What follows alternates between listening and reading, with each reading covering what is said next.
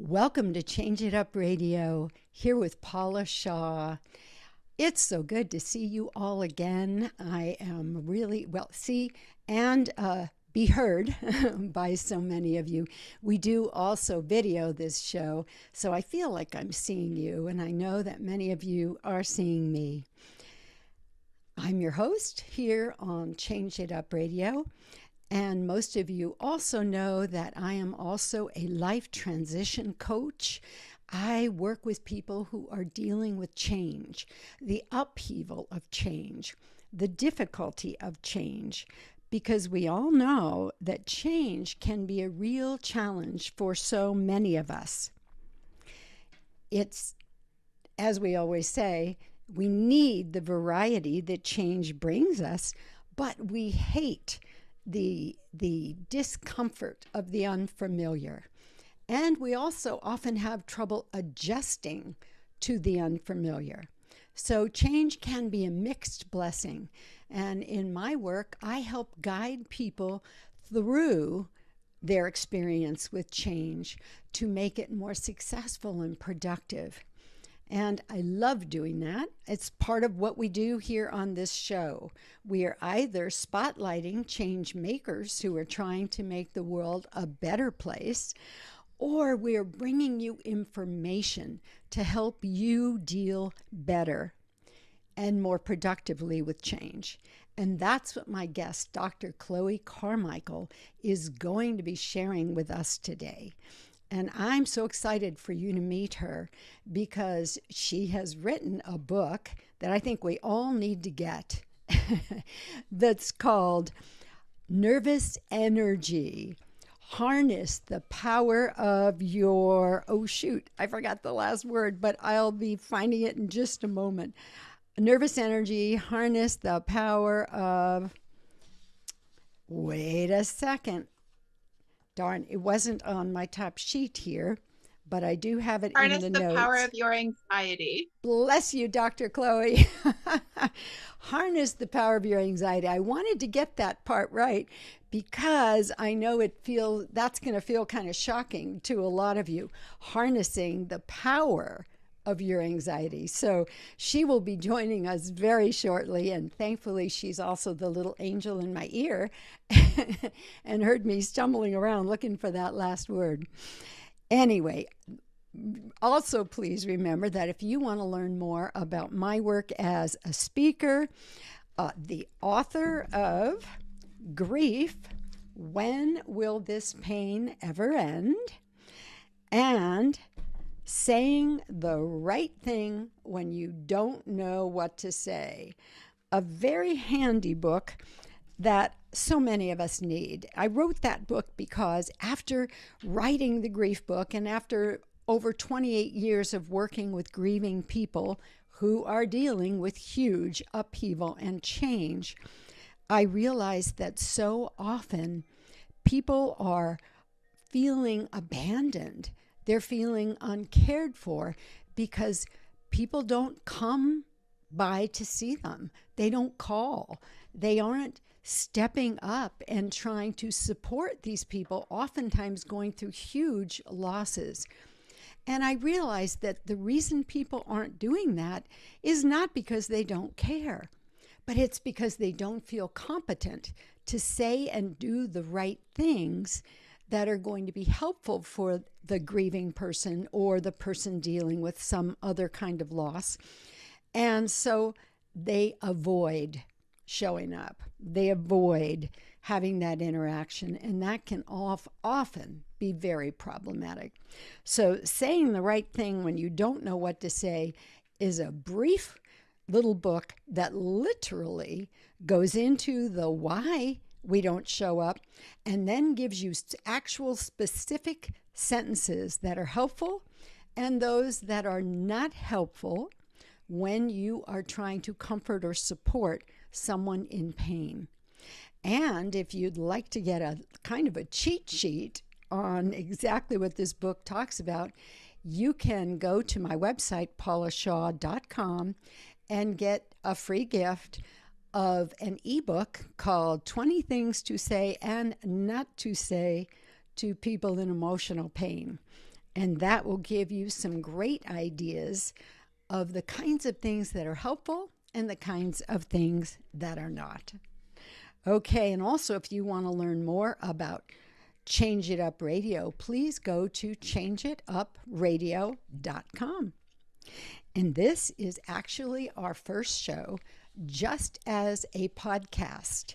I have been doing radio in San Diego for nearly 5 years and decided that I wanted to just step full time into the podcast world so that I could focus on growing a worldwide audience and exposing these amazing people that come on my show to more of you all over the world.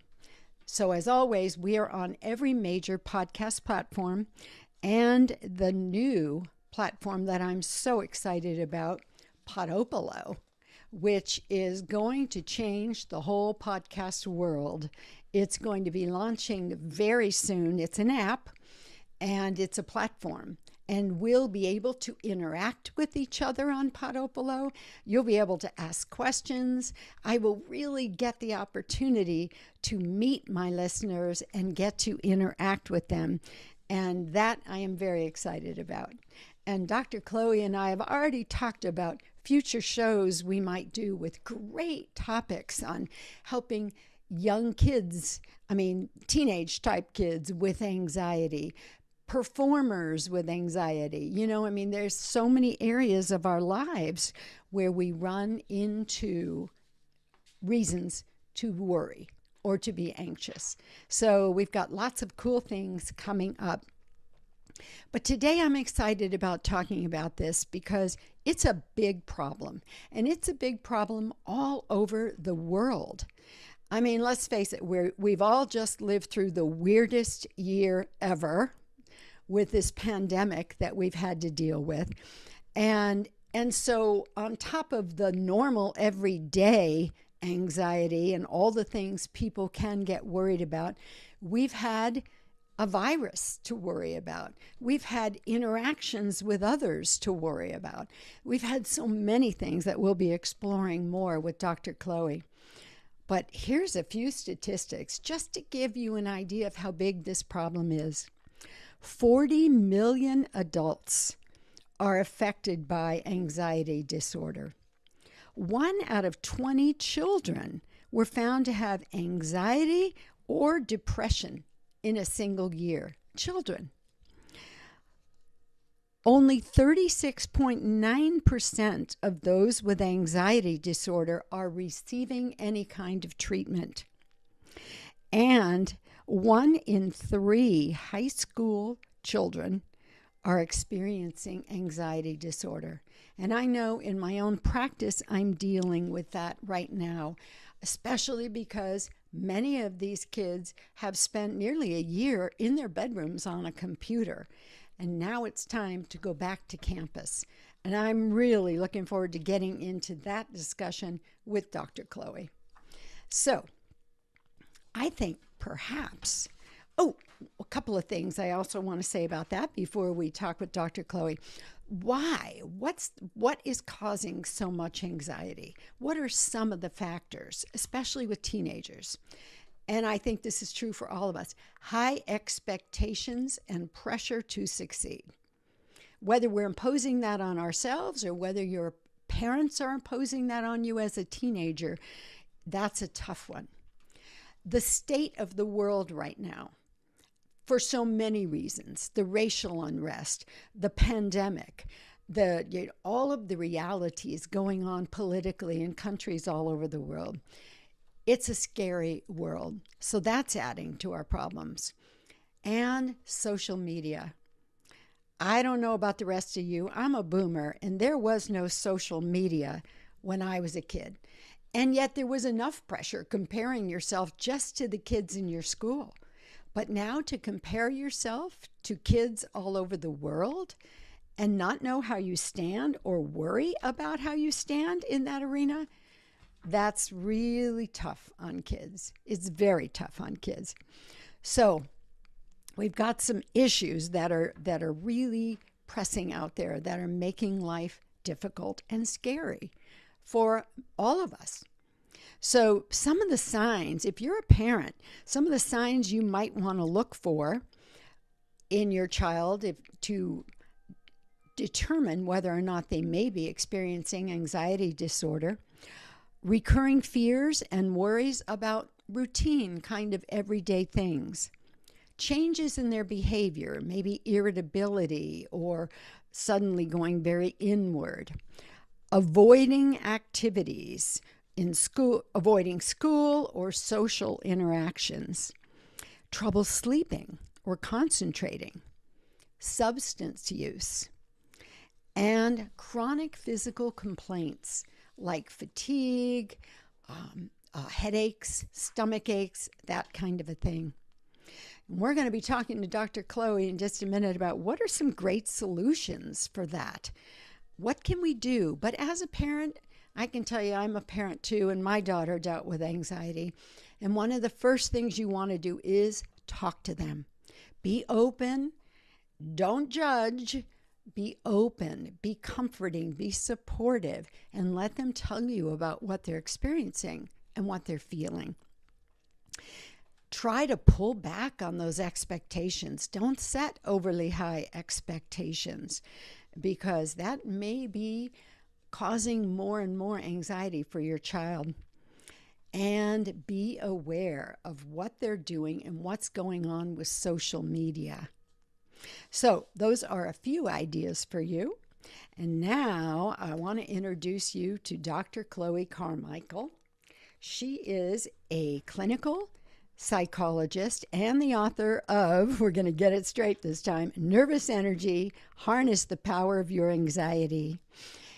She says that while the pandemic's been a source of stress for everyone, if you're a goal-oriented person with a to-do list and you're an overachiever, you may be experiencing even more anxiety than usual. She has a successful practice in New York City that focuses on relationship issues and stress, helping high achievers. She's on the advisory board for Women's Health magazine and writes an expert blog for Psychology Today. She continues to be a thought leader in anxiety treatment and has launched an online anxiety treatment program called anxietytools.com, which has users from all over the world. Dr. Chloe, welcome. I'm so delighted to see you and be with you. Paula, the feeling is mutual. I love your work, and it is such a pleasure to be here with you. Ah, thank you, thank you. So it's been a stressful time for the whole world, really, for the last year. So let's talk a little bit about that. What are some of the things you see that seem to be upping the anxiety level for people in general? Well, as you said, Paula, I think that many people who are not used to feeling overwhelmed Mm-hmm. have been a little overwhelmed in the past year, right? It's been one for the books, so to speak, in terms of, Amen. pandemic and everything else, right? Yes. So I think that for some people who aren't used to feeling overwhelmed, Mm-hmm. and maybe who are used to doing healthy things like relying on their social support networks and those Mm-hmm. types of things that have been challenged because of the pandemic, they've had almost anxiety about anxiety, where they start saying, oh, gee, I notice I'm feeling stressed. And then they start getting stressed about that, which is part of the reason why I felt that Nervous Energy: Harness the Power of Your Anxiety was a helpful message to let people know that anxiety is not always inappropriate. In fact, it has a very healthy function, which is to stimulate preparation behaviors. So that was the message behind it for me. I love that. Talk a little bit more about preparation behaviors. What exactly is that? Sure. So I've noticed that a lot of people, when they're feeling anxiety, they'll say things like, "Oh, well, when I feel anxiety, I just take a deep breath and let go." Mm-hmm. And sometimes that's helpful, like if you know that you're getting worked up over nothing. But Mm-hmm. a lot of times, if we're getting worked up, maybe because we're concerned about feeling that lack of social support, or we're concerned about many other things that have been on people's mind, letting go isn't always the best thing. A lot of times, what actually alleviates anxiety is taking a good, healthy self care behavior or proactive step in preparing. So, for example, Mm. a while ago, several years ago, when the United States was more vulnerable and experiencing more terrorist attacks, Mm-hmm. people were having anxiety. And some of the healthy preparations in New York City that they were telling us, where I was living at the time, were like to get your go bag together and things like that. And so I'd be talking to a lot of Ah. people that were seeing that they had anxiety, but they hadn't put together their go bag, right? And so when we don't listen to the anxiety and that stimulation, or it could be, you're anxious about a big test that you have coming up. Mm-hmm. Instead of sitting there and ruminating about it, my book teaches people how to point that anxiety into a constructive purpose, which is the way that Mother Nature intended it. It gives us a little boost of adrenaline, which can either be used for energy to do something or to ruminate, which is what we don't want to do. Oh, I just love that. And you know what? I think we will stop right there for a moment, take a quick break, and then let's come back and talk about that because I think the whole concept of ruminating and worry is a very interesting one. So stay with us. We will be right back with Dr. Chloe Carmichael. Welcome back to Change It Up Radio with Paula Shaw. My guest today is Dr. Chloe Carmichael, who is a specialist in dealing with anxiety. So listen up, everybody, because we all deal with anxiety at one time or another. She's also the author of Nervous Energy, Harness the Power of Your Anxiety, which I just love that title because, as I mentioned in the first segment, so many of us think of anxiety as just this negative thing. And Dr. Chloe is going to teach us how to use it to actually handle the normal and the abnormal stress in our lives better. So, Dr. Chloe, you were just talking a bit about ruminating, and I was really fascinated recently to read that the human brain is actually programmed for worry and negative thinking because that was how we survived in primitive times, right? To know the things to watch out for. So, in a way, positivity, which everybody's talking about today, is going against our natural wiring, isn't it? Well, it is and it isn't. The whole thing is about balance. And that's a really interesting point, Paula. It's true that in our caveman days, if we didn't have the ability to think and worry a little bit about the future, right, we Mm-hmm. wouldn't have, say, prepared for a famine during Right. times of bounty. The modern day equivalent is that a person without anxiety would never look both ways before they cross the streets, right? So there's definitely actually a very healthy function of anxiety. We just want to make sure that we don't lose the plot, so to speak. A lot of people, when they feel anxiety, they'll actually become self-critical, which breaks my heart because again, they're coming from a good place. There is a Mm-hmm. very healthy function of anxiety. So just to use that example from before the break, if you're nervous about a big test, don't just try to yell at yourself, and be mad at yourself for being nervous. And it's Mm-hmm. also not necessarily the right move to just be positive and say, well, I'm sure I'll know all the answers, right? Sometimes the Exactly. healthy move is to say, wow, I'm having a healthy awareness that I'm not fully prepared for that test. And maybe this restless energy could be put to good use of, say, making flashcards, for example, right? So Uh-huh. my book is really just about, it's actually 9 practical techniques to help people connect the dots between their body and mind of that anxious energy and what they can be doing to actually be more productive and less stressed. Because when we point that energy towards good self care around whatever's making us anxious, we actually end up better off. So I'm dying to ask you now, what are some of the other tips that you have for taking that energy and using it in a positive way or a productive way? Sure. Well, just to use a very timely example, I know many people have had kind of a cognitive habit of ruminating or worrying about the pandemic and COVID and everything else, right? Right. And now, thank goodness, we have three vaccines. Things are starting to, it's time for a new day.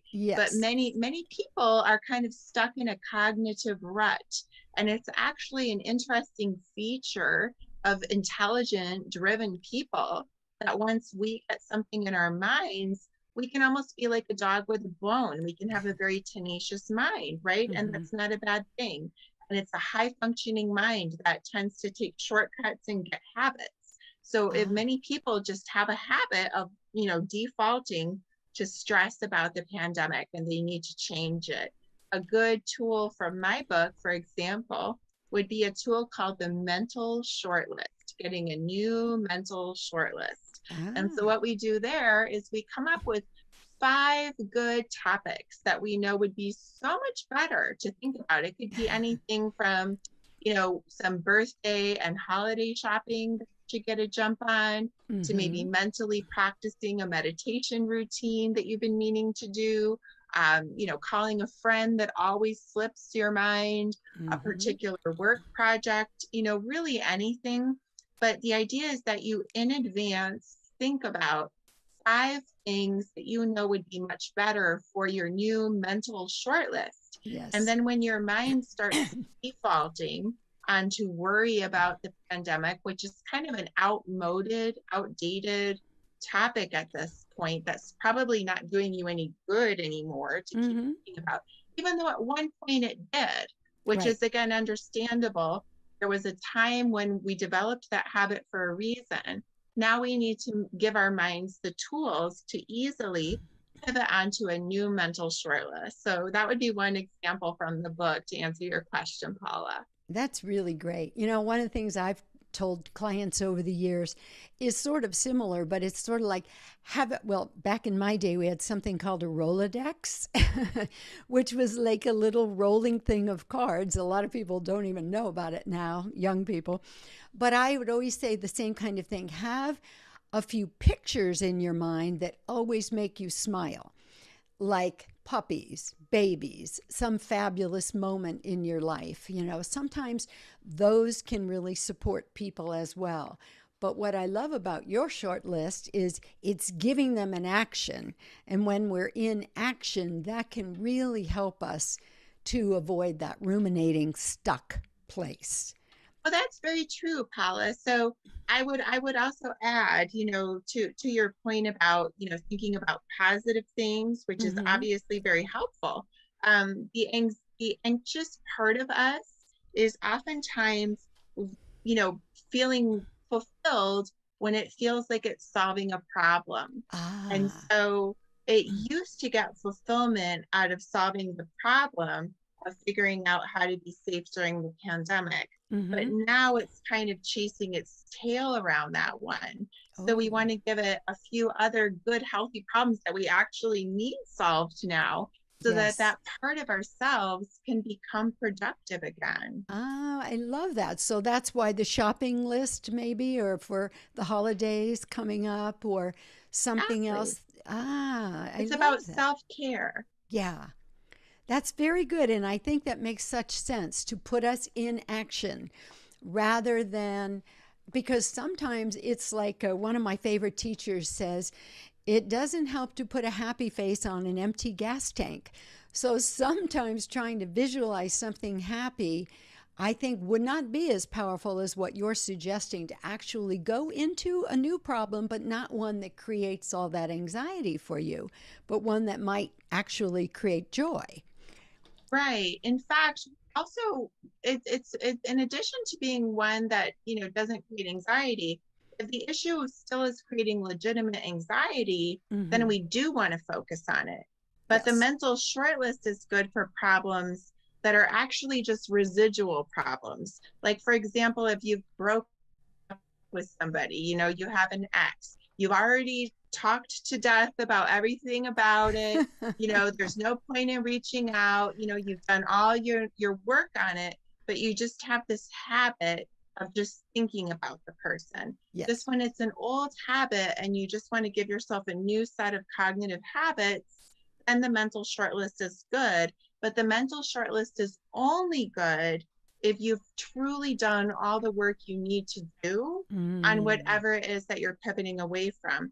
If there's yes. more work to do, then the mental shortlist is just escapism. You need to make sure that you've really done the work, and then you have Dr. Chloe's permission to use the mental shortlist. I love that. I love that. And it reminds me of when I used to run a grief group. And so often people try to jump to forgiveness before they've really given their inner child, given themselves their day in the sun, so to speak, Mm-hmm. really worked through the things that were hurtful for them. So I get what you're saying totally, and that makes such good sense.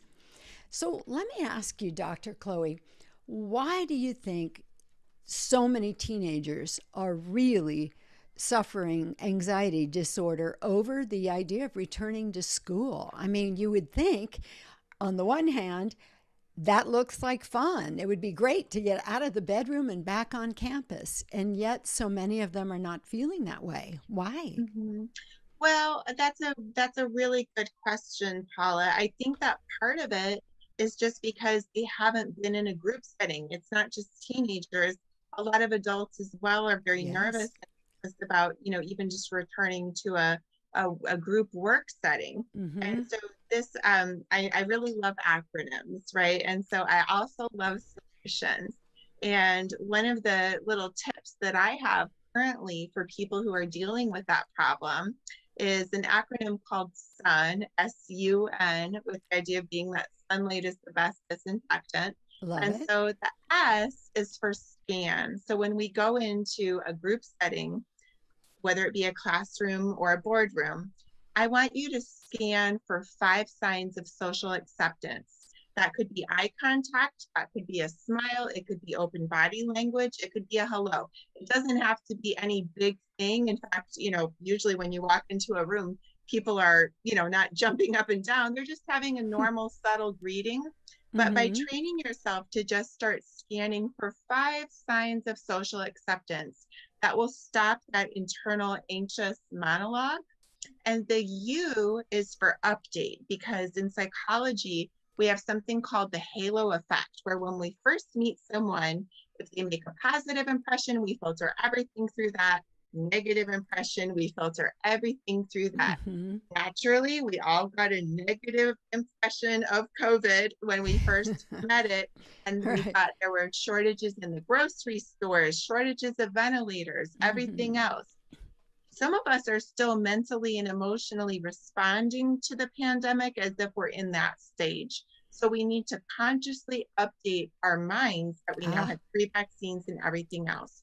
The N is to normalize that a little anxiety is understandable. It's when you're doing something you haven't done in a while. It can even actually signify investment and excitement in what's going on around you. So whether it be a mm. teenager or an adult, I would invite them to think about the SUN, SUN acronym for scan, update, and normalize. Oh, I love that. And that's such a great little tool. I love things like acronyms too, because I'm very big on putting tools in people's hands because, as you know, there's a lot of life that goes on in between sessions with us, and people need those tools to help them like a little bit of armor, before they go out into the world. So that's a Definitely. beauty. And if any of your listeners, would like I actually have a video. I do a series called the Mental Health Minute. So if Hmm. anybody wants to like DM me or drop anything in the comment section of Paula's live stream, I would be glad to just share a video of me going through the sun system in more detail. Oh, that's so wonderful. And while we're at it, Dr. Chloe, why don't you give our listeners your website and, all that critical information because I'm sure people will want to learn more from you. Sure, thank you. So the easiest thing is the nervous energy book website. So nervousenergybook.com is about my book, Nervous Energy, Harness the Power of Your Anxiety, but that was too long. So just nervousenergybook.com. Mm-hmm. Or you can go to drchloe.com/hello. That's drchloe.com/hello. And it will have links to all of my socials. I, do a lot of YouTube videos and everything else. Fabulous, fabulous. That's really great. One of the things I was really looking forward to asking you, because I noticed in your bio that you are also a meditator, that you've even been a yoga instructor. And so, I come from the world of energy psychology. And so we're always working with the energy as well as, the behavior and the more obvious issues. And one of the things I'm very aware of is that whatever we focus on, we feed energy to. And whatever we feed energy to is going to grow. So, how would you use this concept in helping people with anxiety? Wow, that is a great question. So, the reason, so there are 9 techniques in the book, Mm-hmm. and the first one is a mindfulness technique. So, Ah, the book says that the rest of the 8 techniques in the book are kind of optional. It's like a cookbook. You don't have to do them in order, whatever works for you. mm-hmm. But I do suggest that people start with the first technique first, because to your point, Paula, what we focus on, is what grows. And so that mindful ability to just listen to the anxiety, to watch it and not become alarmed by it, but Mm-hmm. in fact, learn to dialogue with it, learn to, ask it like, anxiety, I'm going to stop shouting you down. In fact, I'm going to thank you because you're probably just trying to, flag my attention to something that might be helpful. Mm-hmm. And maybe we've been going about it the wrong way, like maybe, berating myself or having panic attacks. Maybe that's not so helpful. But I'm not going to stop listening and understanding, what your message is, anxiety. What is it that I need to focus on? And listening to it carefully will actually inform you as to what of the other 8 techniques, or maybe other techniques in your own self-care repertoire, might be best for you. That's so cool.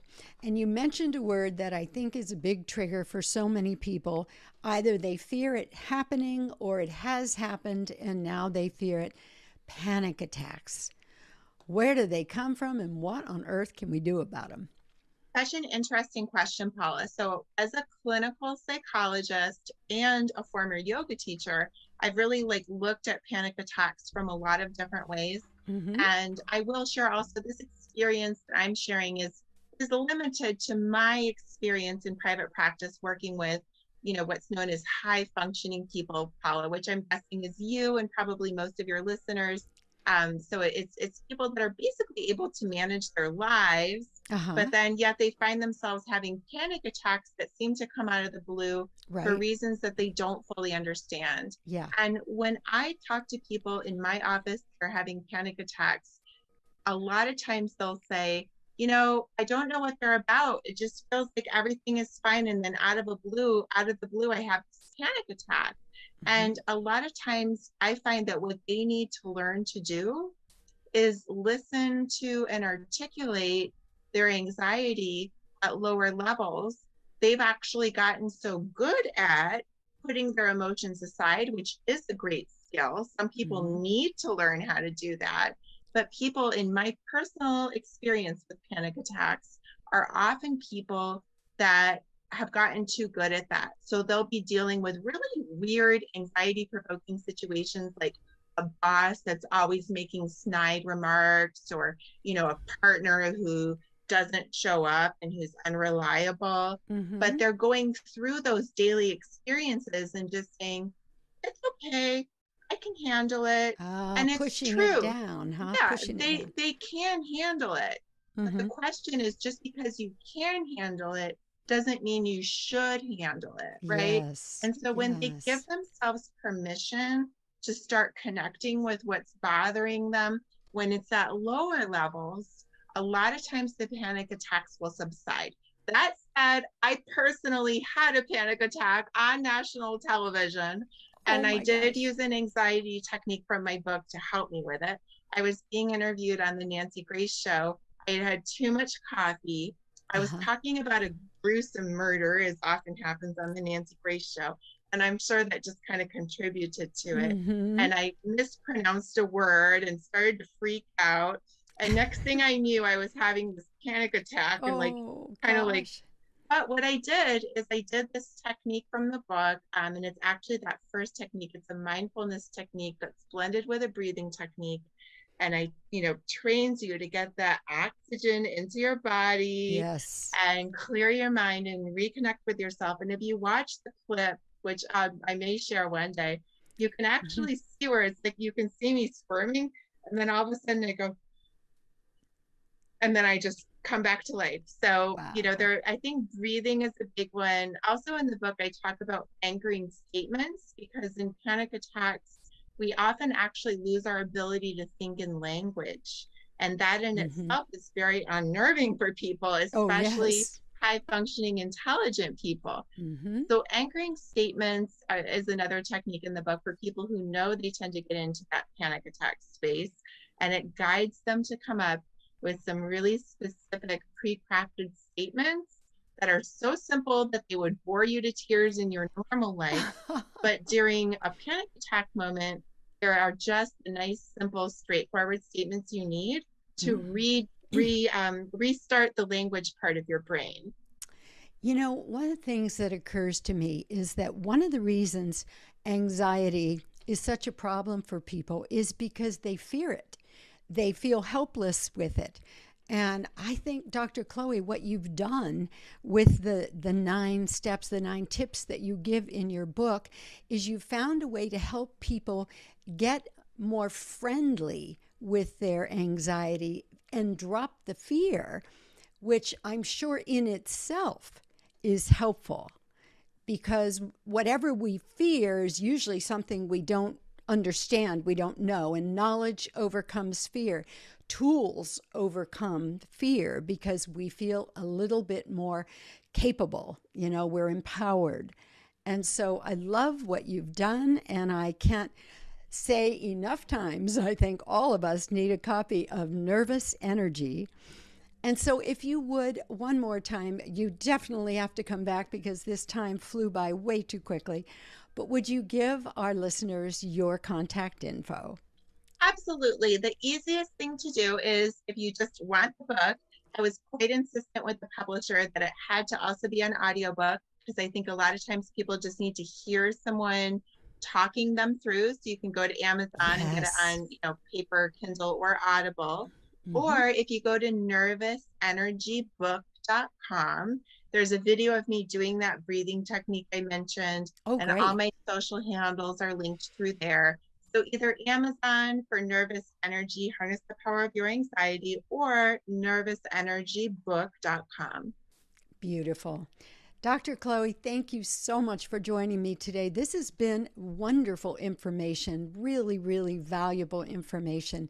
And I definitely will be arranging with you to come back because I think we can do a whole show on the anxiety that teenagers are going through, for example, or like we talked about, performers, or all of us have to perform on some level in our lives, don't we? Whether it's in your job or, if your profession requires you to speak or sing or draw or whatever else you do.